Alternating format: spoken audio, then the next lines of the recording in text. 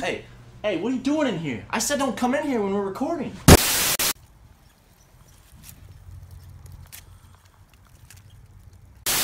You know where the pussy's at, sir?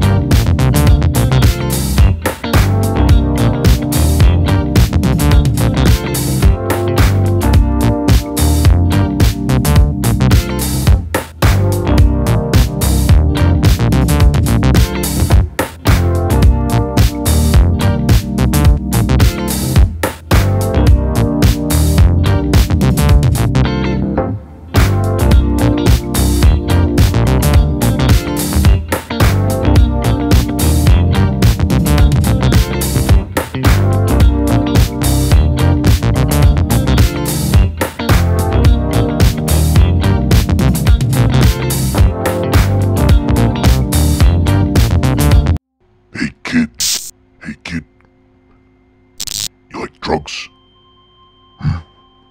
Unregulated capitalism? Gay marriage? Abortion? Yeah, you do. Because you're a libertarian, just like me. And let me tell you, before you can be truly inducted, you need to know a little bit about the society we live in. So come with me, boy, on a journey. On a journey to libertarianism. Yeah.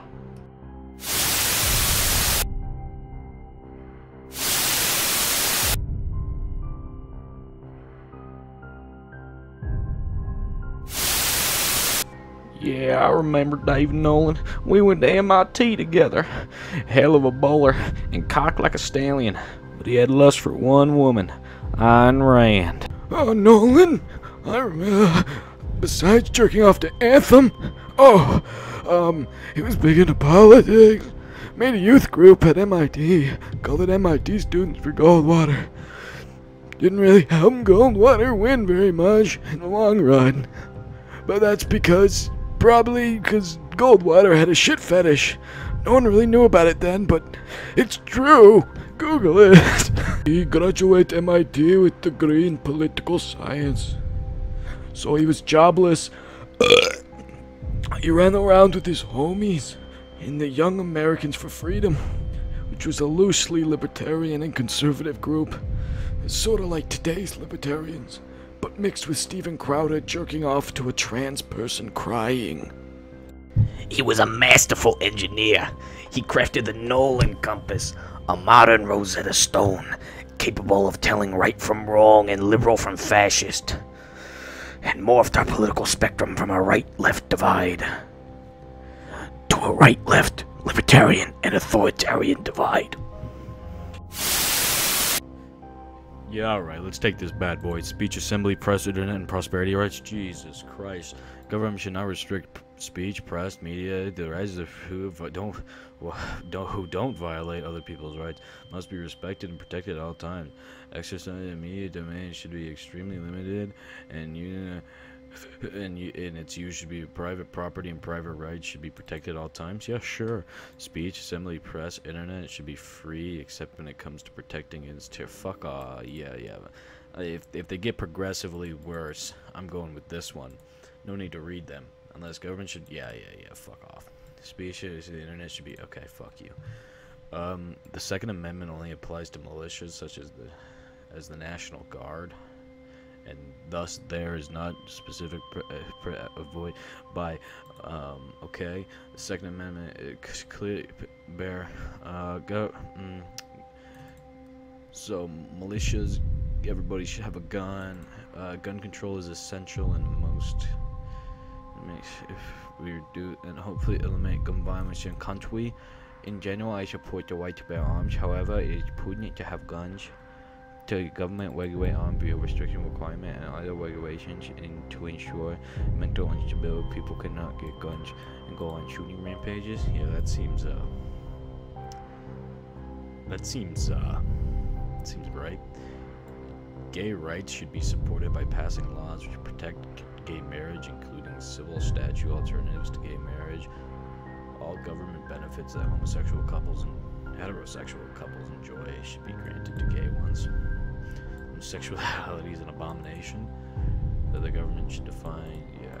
I'm definitely along the lines of that one. Foreign policy, peace, commerce, and honest friendship with all nations. Okay, so that one's cute. The role of government is to administer, direct, and control the nation. Foreign policy and use of military force should always be primarily focused in order of importance on defending the nation from external threats, ensuring internal threats are neutralized, and promoting a stable world society. That sounds fine. America should play an active role in world affairs. I don't know about that. I mean, that's a little more than this. I would say I'm not this. That's like, let's all have gay sex. Trump and Putin having gay sex. This is like Trump and Putin having gay sex when it's necessary. And this is Trump and Putin not having gay sex at all. And that's Trump and Putin beating each other to death with a wooden spoon. So I'm thinking definitely this one. There should be no national ID cards. Ooh, ID cards, that's a good one. This is a good question. There should be no national ID cards. The insurance of required national ID control and all privacy in this country. I don't know if it's privacy. We need a national ID card. No, national ID cards should be permitted but greatly restricted. Okay, I'm not at all concerned about having a national ID card. Only the guilty need to worry. Okay, cringe. Definitely going with that one. There's no need. Corporate welfare. The government has. My nuts are hanging out. Alright. The government has a significant role in regulating the market and should regulate corporations and state corp if necessary. I don't know, probably. What the fuck does that mean? And corporate welfare. No government handout to business. Don't know about that. Government involvement is necessary where private industry can't do the job by itself. As an example, agricultural subsidies should continue to support small farmers. Okay. Corporate welfare should be eliminated for big business, but the social safety net for individuals should be banned. Okay. Epic. That is so freaking cool and epic. Yeah, government involvement is necessary when private industry can't do the job itself. Yeah, that sounds about right. Trade in big money, trade money and money, trade that isn't free, fair trade practices should be enforced, and to ensure free trade while maintaining reasonably response. The Fed. I'm mentally crippled right now. The Fed's policies should be revised to help the poor rather than the rich. Right? Okay. The government should involve itself in the regulation. I'm fucking collapsing. Okay. Let's regain composure. The government should involve itself in the regulation of trade as needed to ensure a healthy economy at all times. That's reasonable. But this one also sounded reasonable as well. And government barriers to international free trade, their regulations, selecting interest groups, and industry captains at the expense of everyone else. We must move away from the inflammatory approach of the Federal Reserve by readopting hard money approach to Federal Reserve system. Is that the gold standard I think they're talking about? I don't know. I'm fucking out of my mind right now. Trade should be free in general, but it should be controlled as needed to ensure that our borders are protected against outside threats. Monetary policy. The Feds have generally been good for our economy. Hard money can't keep up with the modern economy. That's true. Trade, that isn't. I don't know. They all sounded reasonable to me. Maybe I'm just fucking bloated. Maybe I'm just fucking brain itch. My brain itch. Trade should be free in general. I'd say that sounds good. Social Security. Social Security. Why does that word sound funny? Social Security should be maintained by the government, as is for current and near retirees, while offering young workers the choice to invest some of their retirement money in the private market from government maintained and managed plans. The government should create incentives for private retirement planning. The government should discourage taking Social Security. Early payroll taxes should not be necessary. Okay. I'd say more than that. Social Security is a vital part of the social safety net and should be properly funded and protected at all times. If necessary, make big business pay. Okay. The government has an obligation to provide for its citizens. Alright, the disabled and who are retarded. Social Security is the proper expression of government control, but as programs that should let the people control their own retirement. Cringe. This one sounded fine. Government regulation of healthcare is the main cause of healthcare industry upward spiraling cost. That's not exact. That's kind of the FDA, the EPA, Medicare, and a host of other bureaucracies have created mountains of regulations that lead to the deaths of thousands and even millions of people. Okay. Healthcare costs primarily are spiraling due to lawsuits. We need to place caps on these suits. No, that sounds cringe. We need universal health insurance to ensure all Americans are. That sounds good. Private enterprise has failed to deliver satisfactory healthcare. Government's role is clear. Fix the problem. I would say this one sounded good to me. That one sounds great. Taxes. There should be no limits to the government. Fuck. My brain is no. Alright, I'm gonna try to read this slowly. There should be no limits placed on the ability of government to raise sufficient revenue. It's kind of gay. Cut taxes and government spending by 50% or more. I don't know about that one, Chief. The budget should be balanced and fully funded at all times. Yeah, that sounds about right. We should be emphasizing that a good government can do help without getting all wrapped up in the costs involved by spreading the load. I know what that's like. Such good can be spread out fairly and evenly. Progressive taxation helps to ensure that the rich don't live at the expense of the poor. However, we want to make sure we don't place too much burden on the middle class. That sounds good. That sounds like a classic centrist pick. Find out where you lie in the Nolan chart.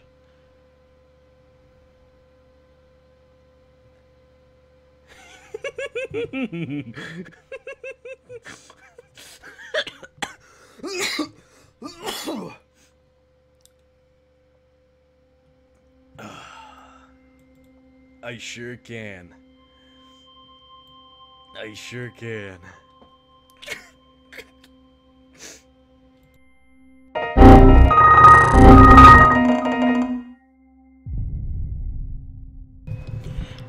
"1971, that's when it got wacky.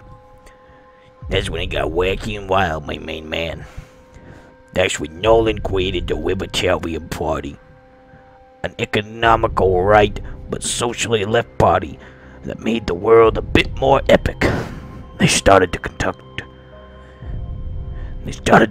quickly and formed their national convention, picking John Hosper's to hit the White House lawn, baby. John Hospers. Who is he? Nobody fucking knows. What a wild guy, huh? That's pretty crazy. Yeah, that's pretty wacky. David Nolan was a cool guy. The first Libertarian Party convention went quite well. They elected John Hospers for the White House. Would he make it there? No! Would he make it close? Maybe. Let's see. Let's find out about John Hospers.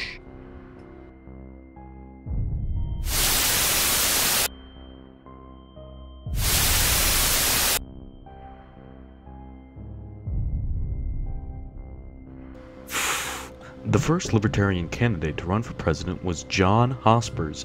In 1917, he was an American philosopher who was most interested in objectivism, an ideology of his once friend, Ayn Rand. They broke their friendship after he criticized one of her books negatively. Now, John Hospers picked Tony Nathan. It's a woman. I was going to say guy. It's a female. As his vice presidential pick, who was a TV and radio producer, much like the feet-loving Dan Schneider. Hospers was running under a new party, which was only able to gain ballot access in 2 states, Washington and Colorado. And in his race, he only got 3,674 votes. Despite the low number of votes, they did receive an electoral vote from Roger McBride, who voted for the Libertarians as a protest to the Republicans, making the first Libertarian run the most successful run electorally. Gamers.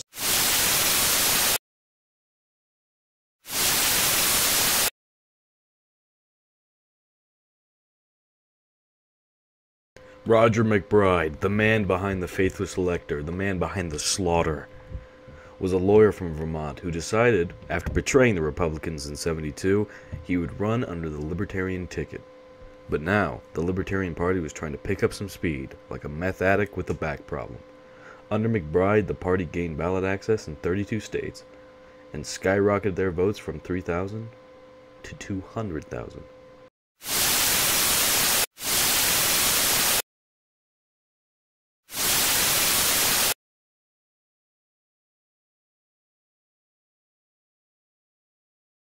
Ed Clark is an American lawyer who ran for governor of California in 1978, which he ran on making sure Proposition 13 passed, which was an abolishment of property tax. Am I right, gamers? I don't even pay I don't pay sales tax. He also fought to make sure... Does that say penis? Penis? No. Proposition 6 did not pass, which would ban gays from working government jobs, which frankly,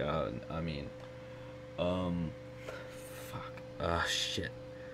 But now it's 1980, and he's there for the victory royale, right? He comes in swinging, and he picked his boy David Koch, great name, and he's like, okay, I'm running for president now, alright? And we're gonna run on ending the arms race with the Soviet Union. That's good, right? And then, he gets a fucking W in that victory royale because he gets 1 million votes, which would be a record until 2016. He also hated black people. Money involved, and I think it's more than just starting to happen with the drug war. I think that the judiciary and lots of police have already been corrupted. I've seen lots of things with police selling drugs right out of the police cars. So it is. You're absolutely right. It is absolutely a very pressing problem. It is a pressing and legalization problem. is the answer, and you can do legalization in any number of ways. But probably a partway step would be somewhat like they legalized alcohol, that you license people to distribute it. You license drugstores to do it. You keep it away from minors, and you use some of the revenues to aid the people who have drugs and Right, discourage use of rehabilitate, drugs. medical, all of that. Well, that's my file drawer empty. But the story does not end there. And I know just the man who can help continue it. Follow me. Get in my lab. We need to go find Barack Obama.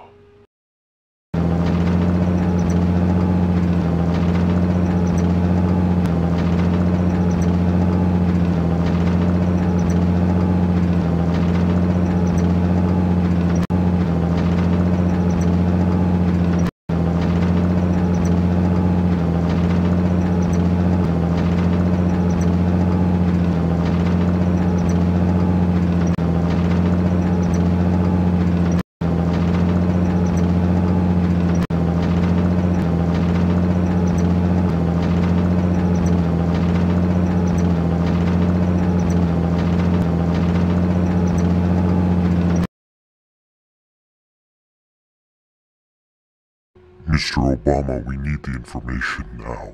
Now, grr. Now. Okay, booting up files in my dumb liberal robo brain.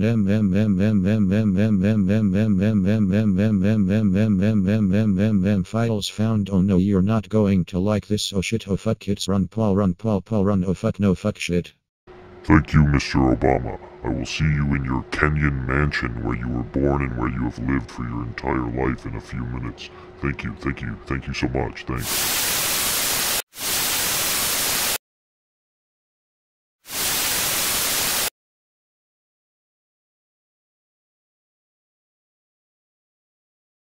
You have 2 daughters, you have many granddaughters. If one of them was raped, and I accept it's a very unlikely thing to happen, but if they were, would you honestly look at them in the eye and say they had to have that child if they were impregnated? Now, if it's an honest rape, that individual should go immediately to the emergency room. I would give them a shot of estrogen. Or give them, you would allow them to abort the baby? Yeah, well, it is absolutely in limbo because an hour after intercourse or a day afterwards, there is no legal or medical problem. If you talk about somebody coming in and they say, well, I was raped and I'm 7 months pregnant and I don't want to have anything to do with it, it's a little bit different story. But somebody arriving in an emergency room say, I have just been raped, and there's no chemical, there's no medical, and there's no legal evidence of a pregnancy. So life doesn't begin at conception? Life does begin at conception, but... then you'd be taking a life. Ron Paul is the demon under my bed, my lover, my sweet baby boy. He's the man I see when I close my eyes, and sadly when I open them. Ron Paul was a pussy doctor. He loves pussy so much he became a doctor and my kind of man. Ron Paul served in the House under the Republican Party many times. He was He was anti-war on drugs. So, as all the cool kids say, that's pretty based. But he started his Libertarian campaign in 1987 after leaving the Republican Party. He didn't like how Reagan was handling the federal budget. Am I right, liberals? Ron Paul was very aggressive with his campaign. One media man said it was a kamikaze campaign, just throwing shit everywhere and hoping it lands. His final rally in Salt Lake City, which is the perfect place if you want to have multiple wives, but not the perfect place if you want to win the presidency if you're a libertarian. He said he wouldn't be surprised if they got 20% of the vote in Utah. He foolishly thought that because he ended up receiving 1.16%, which is a lot less than that, if you couldn't tell. But he did receive ballot access in 46 states and Washington, D.C., and 430,000 votes in total. After that, he returned to the Republican Party to experience much more failure and cry and piss his pants, and then made his son do the same thing.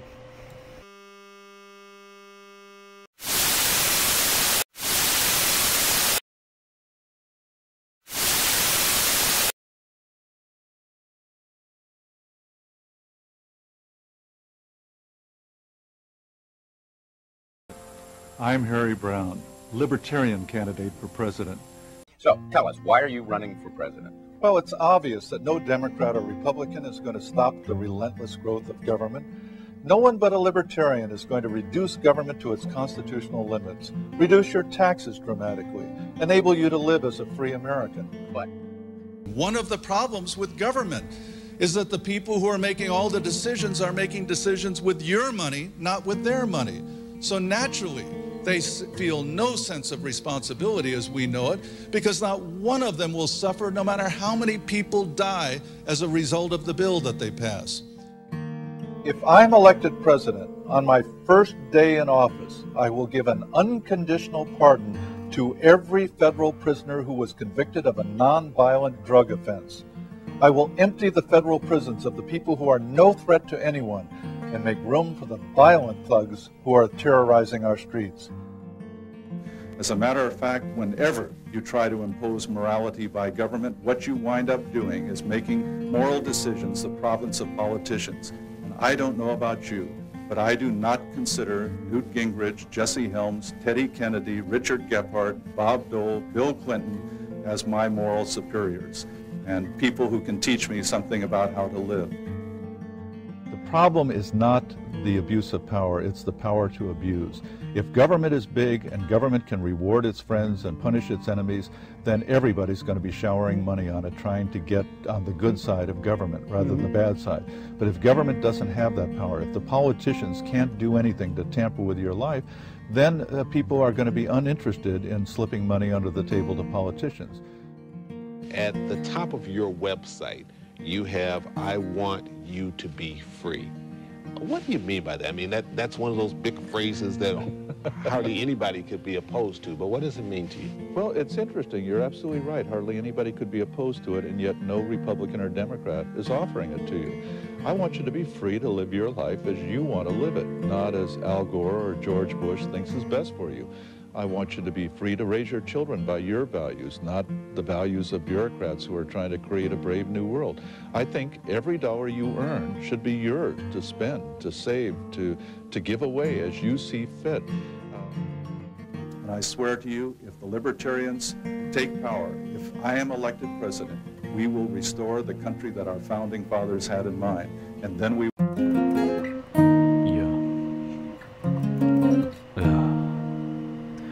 Harry Brown, Harry Brown, love you, Harry Brown, I know you love me too. Love you, Harry Brown, I wanna see your Harry Brown too. Harry Brown, Harry Brown. Harry Brown, fuck me in the ass. Harry Brown, do it with some class. Harry Brown, just go to town on my high. Harry Brown, I want to smoke crack and have an abortion at the same time with you by my side. Harry Brown, just go to town. The town I mean is Washington, D.C. You're the best man fit for the job. That's because you give a good blowjob. Love you, Harry Brown. I love your Harry Brown.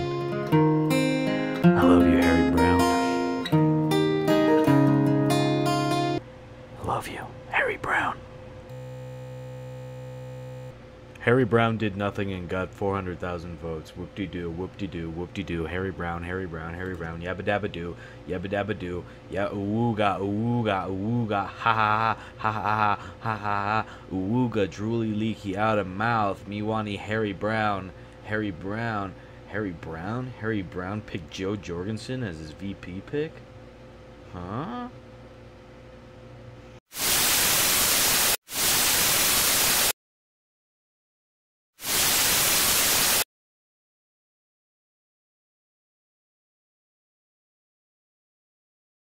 Bob Under the Table Barr is a federal prosecutor and foot inspector from Georgia. Despite being 4'2" and looking like he's mentally undressing you from across the room, he raised over 163,000 big ones and managed to sneak his way onto the Fox News set. Bob Barr received some interesting notoriety when pro-Fortnite player Nancy Pelosi alluded to Bob Barr being a communist spy. But the real fault in his campaign, in Bob's eyes, was not that he didn't campaign enough because he was always stalking Pokemon from a distance. The fault of his campaign took place when Ron Paul endorsed the Constitution Party instead of the Libertarian Party. Bob Barr only received 500,000 votes as a result of that. Hey, this is Jeff Lawrence from the Libertarian National Convention, standing against the machine as always. I'm here with Bob Barr. Luminary here, also was the Libertarian presidential nominee most recently. Bob, I appreciate you taking a second to chat with me. Can you tell the folks out there what's a libertarian? A libertarian, first and foremost, is an American who believes and understands the founding of this country. A libertarian today is an individual who believes that the political party, a political party, our political party, needs to exist to maximize individual liberty and minimize government power, which, in whatever area you're involved, is the essence of libertarianism. Hey, Bob, I really appreciate that. Again, this is Jeff Lawrence. Bob, congratulations. I look forward to seeing you again. Thank you. And this is Jeff Lawrence, Bob Barr, and we're out.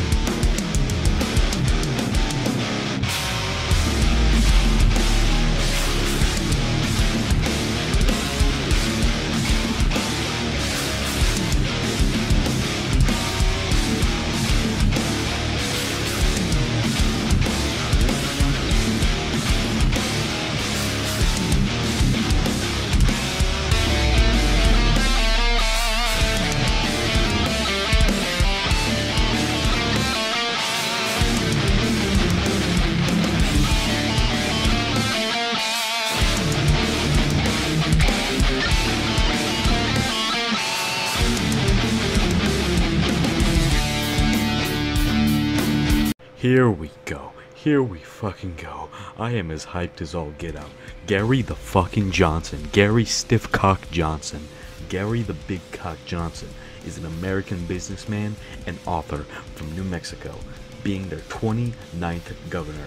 As a member of the Republican Party, Johnson can't stop hitting woes on the daily. As soon as Gare Bear announced his campaign via Twitter while he was taking a fat shit, he stood up, looked around, looked up and down at his masterpiece, and said, "This will be in the White House one day." So that's what he did. He started running Republican, but after the first debate, he looked down in his dick hole and wondered if he could fit an elephant in there. He figured he couldn't fit an elephant in his dick hole, but he might be able to manage a porcupine and switch teams. Which was class because the nomination he received triple the votes than the other. Whose name was Roger or some shit. But there was one thing looming over the shadows. Ron Paul. Ron Paul. The Libertarian Party rides on Ron Paul's dick, and what he does truly determines the Libertarian outcome. But this time, Ron Paul was not running as a Libertarian, but as an independent. This could take tens of thousands of votes from the Libertarian Party, and Gary knew this. But Paul failed and said he would vote for Gary. Gary received ballot access in all 49 states, fuck Alaska, and raised nearly 3 million shekels. But when it was all said and done, Johnson got 1% of the vote, 1.2 million. The first time the party ever got over 1 million votes. But oh shit, oh fuck, oh shit, oh fuck, Gary's back. But now, there was a wrench stuck in the primordial gears. Not only does Gary God Handsome 6.3 million William Weld on his team. The 2016 election had a few interesting characters. One loudmouth racist enabler who doesn't know how to do the job, and a venomous, corrupt, foolish snake that stands for very little. And it seemed like this election could be the one where Gary can slither to the finish line. Gary was on his way there. He didn't know what Aleppo was, but that didn't stop him. He received 4.5 million votes, 3.2% of the population. One-upping his previous set record. Which, you know, kind of because people didn't like Trump or Hillary, but it was still impressive. Now that begs the question. Who's next? The 2020 Libertarian primary is coming to a close, so who will win? So we can really break down into who's running to 4 categories. The big 3, the mid 5, John McAfee, and then the rest. Starting off with the rest, we have Kim Ruff, the vice chair of the LP Radical Caucus and former mine inspector, Max Abramson, New Hampshire State Representative and Back to the Future fangirl, Lynn Kofefi, Governor of Rhode Island and Pornhub commentator, Mark Whitney, podcaster and funny man, Ken Armstrong, someone who's missing more in his life than just his testicles, Justin Amash, some guy from Michigan, my homie Kenneth, sorry, my homie Kenneth Blevins, Ninja's uncle, who is a pipe welder, Arvin Vohra, vice chair of the LNC and best player in his League of Legends team, Kenneth Dunham, Jeff Dunham's retarded cousin, who wrote these. Oh wait, it was me, Eric Gernhard. You could mix the letters in his name to make Dick get harder. And finally, Sarah Fats, Florida man. John McAfee is the founder and CEO of McAfee Inc. and is a crazy motherfucker.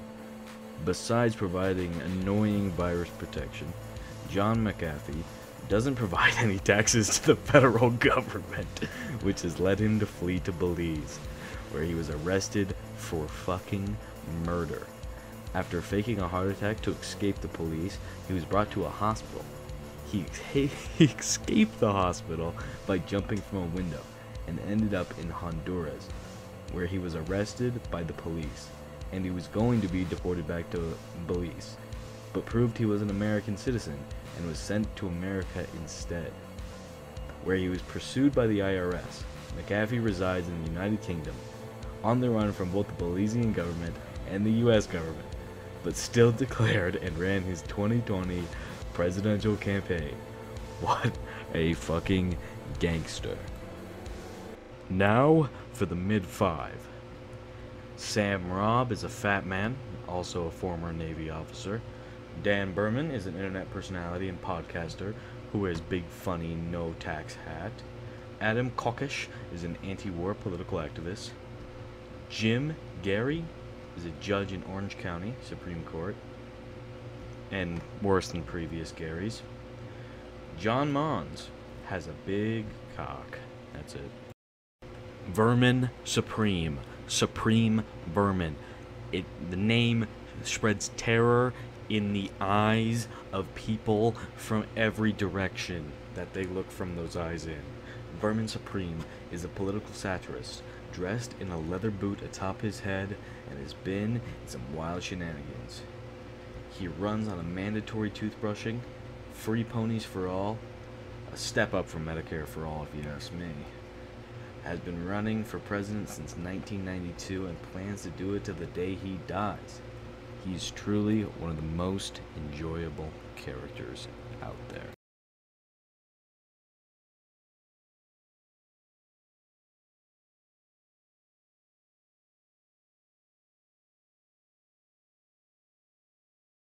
One more thing. Jesus told me to make Granitary gay.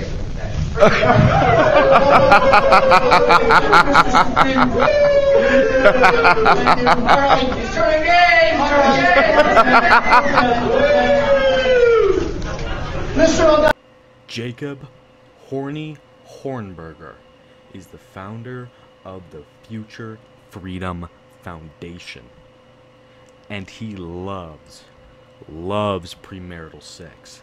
Loves it, loves it, loves it. Good. But, sadly, none of these guys won. You know who did win? A friend of my boy Harry Brown. His VP pick, actually.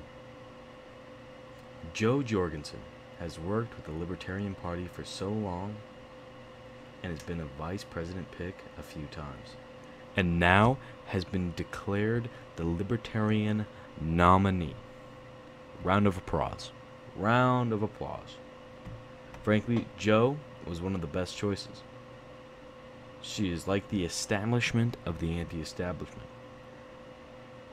Not a bad choice, but next time pick Vermin. I just want to know what that society is like. Wow, that's some real crazy shit. But I got a secret for y'all motherfuckers. It ain't over. 50 more years. 70 more years. 80 more years. But in conclusion, I have one final statement. Fuck bitches. Get money. Thanks for watching.